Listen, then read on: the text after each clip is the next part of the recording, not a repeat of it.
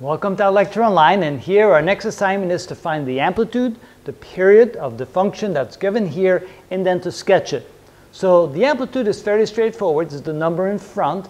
Now notice there's a negative in front of that. So the negative simply flips the equation around. So the amplitude is still the number here, 3, except that it would be drawn, instead of starting upward, it would be drawn starting downward. So the amplitude, A, is equal to 3. What about the period? The period is equal to question mark. Well, let's go over here. The number in front of the x is called the period factor.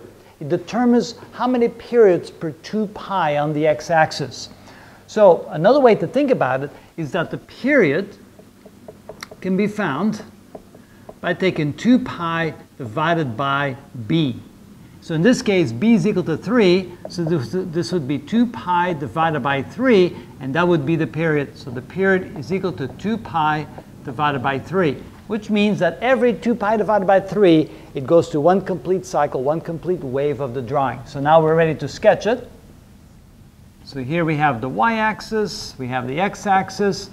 Notice we're trying to draw the sign, but it's the negative sign, and the amplitude is 3. So negative means instead of starting upward, we start downward. So it's going to look like this.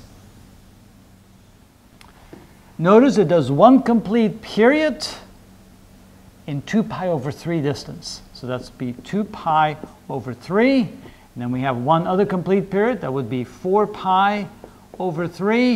And then if we do another one, we can continue on like this.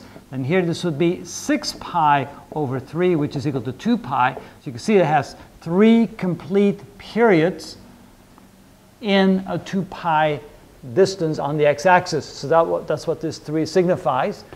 The amplitude 3 is right here, and of course the negative means that instead of going upward, the sine function normally would be drawn like this, but we simply flip the equation around, or flip the sketch around, and we start downward instead of upward, and that accounts for the negative.